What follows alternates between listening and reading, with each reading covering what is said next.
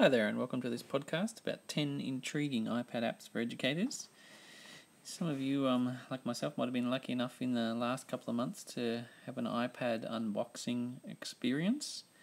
There's been a lot of talk about this device being mainly good for consuming content, not so great for creating it, but we're going to have a look at some apps that do a little bit of both in this quick little podcast. So here's my current home screen. You can see some of the ones I've chosen there. PhotoPad's a great one for doing the photo editing that I've had to do as part of this. So here we are for consuming. Here's Time Bureau of Meteorology app, and it's just a beautiful type app with time and weather data. Will just sit there when you've got your iPad docked, looking pretty basically. Very nice.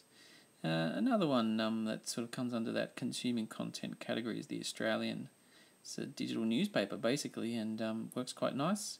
You know, just tap around on the page and slide menus up and down make definitely a different newspaper reading experience. Now here's Romeo and Juliet. Fantastic app for consuming content. It's all about Romeo and Juliet, obviously. You've got videos that you can watch, animations of the different scenes. You can interact with the different characters. There's a relationship map that you can zoom around. There's actually analysis of different scenes, all this kind of content that's beautifully presented. Great for probably even high school students especially, I would say. But beyond just these kind of apps that let you look at content and interact with it, I want to look at some great apps for the iPad that also allow you to create your own content. So here's one called Popplet, which is actually my favourite in terms of mind mapping. It allows you to do all kinds of things creatively with the colours, the background, the shapes, add in pictures, do direct writing or typing instead to get your thoughts gathered and together. So that's a really good one. There's a Popplet Lite, which is free. Here is AudioNote. Now it does what the Live Scribe Smart Pen does, that after you've typed in your notes and had the audio recorder going at the same time, it basically allows you to then just play, tap on the words to rehear the audio that was playing at the time when you were typing those notes, and you can add more notes in. Okay, here's Caster. I haven't had too much of a play with this, but it allows you to record multiple audio tracks, mix them together, and then to actually publish them as a RSS or podcast feed. Here is ReelDirector. Now, this is the app which I've used to create this podcast. We'll look at a few different bits and pieces of it, which is interesting now in the context of iMovie being released for the iPhone soon. But as far as the iPad goes, the much bigger screen's fantastic for video editing, and that's where ReelDirector really shines. Here's some of the options when you are tapping on one of your individual clips of photos or movies, that you can crop it, you can add text overlays, you can add transitions before and after. Here's a quick look at what the transition menu looks like. There's probably about 20 different transitions that you can choose from. If you're editing video, you can bring up this menu, which allows you to use the slider to trim the actual bits of video to exactly where you might want them to be, mark them in and out. When you're doing audio recording, wherever you want, you can just tap it and it'll start.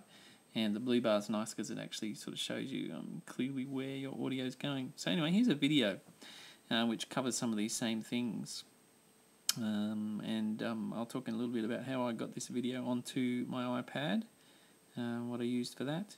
So here we are, we've opened up this file to edit it, and you can see me tapping on there to this screenshot from the Australian.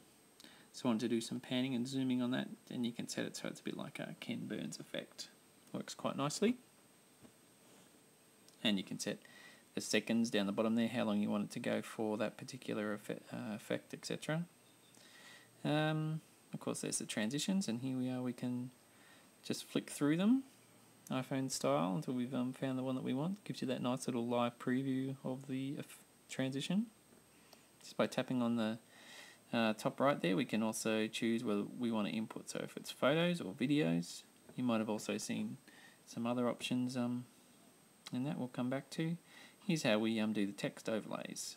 So you can type your text in there, choose from all the different fonts that are available, quite a lot on the iPad, and of course change the size, whatever it is, and even then the style where you would actually like them to be placed on the screen, and whether you want some sort of shading behind, etc. So a lot of flexibility there. You'll recognise a bit similar to iMovie. Yep, so you can add recorded sounds. This is what we were talking about before. Set it up, tap where you want it to start, and off it goes. And the nice blue there to give us that visual. Tap stop, and then you can move that around, etc., wherever you want to. Other options are imported music, but you can also do stuff from the pasteboard. I didn't have anything copied at this point that was compatible, but it's nice to be able to just add straight from your pasteboard.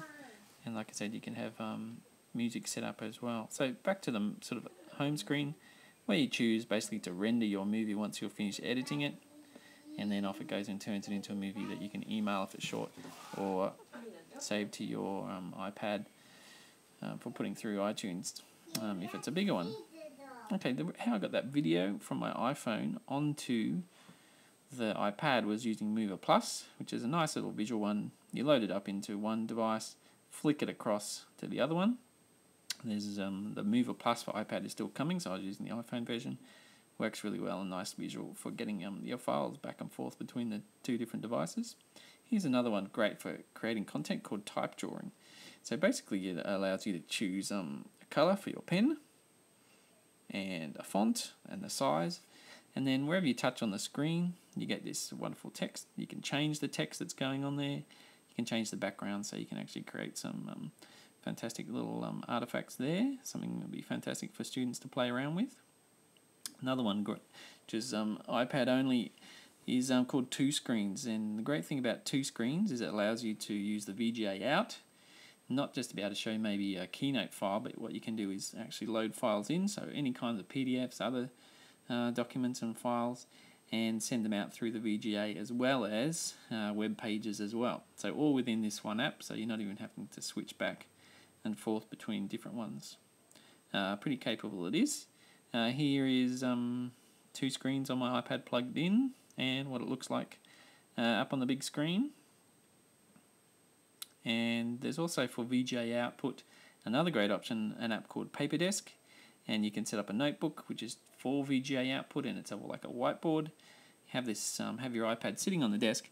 You can type and draw, and whatever you're typing and drawing actually comes up onto the big screen as a projected whiteboard, which is pretty nice. Okay, so that's a very quick overview of 10 intriguing apps for educators. Hope you find something there that might be useful in your classroom.